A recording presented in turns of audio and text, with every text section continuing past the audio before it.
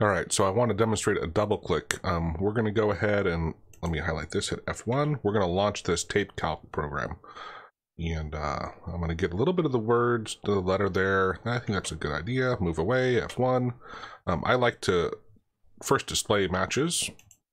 Okay, that's the only one. You can see it found one. It's right there.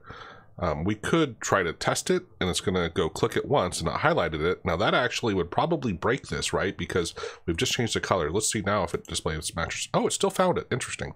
Even with that background color change, it's still able to find it, which is awesome. I was worried that it wouldn't find it because we changed the colors. Normally, of course, it wouldn't be highlighted, so I wouldn't worry about it.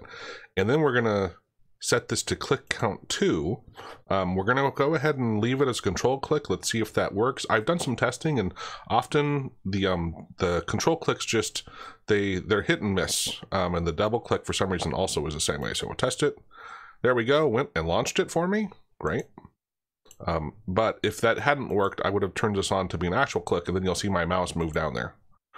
Goes down there and clicks it.